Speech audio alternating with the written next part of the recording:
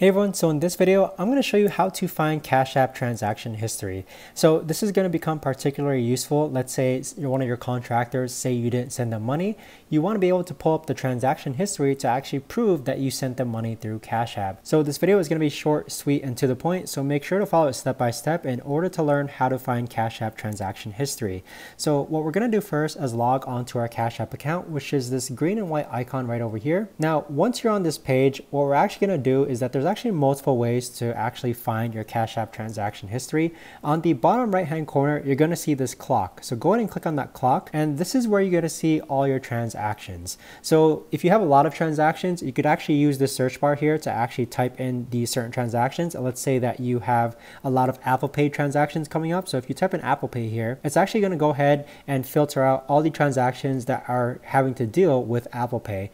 So over here, you could actually just go ahead, if you exit out, you could actually scroll around to actually go ahead and see your also recent transactions with Cash App. Now, another way to actually see your transaction history is by getting a statement document. In order to get a statement document, click on your profile image on the upper right hand corner.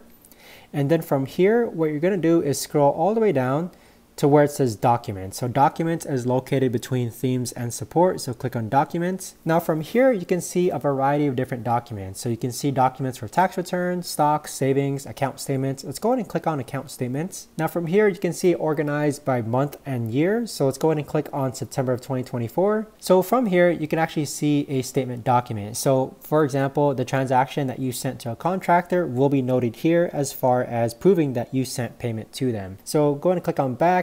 So that is how to actually find a Cash App transaction history. If you know of a better or easier way to actually do this, let me know in the comments down below. I would love to know. But thanks so much for watching, everyone, and I'll see you guys all in the next video.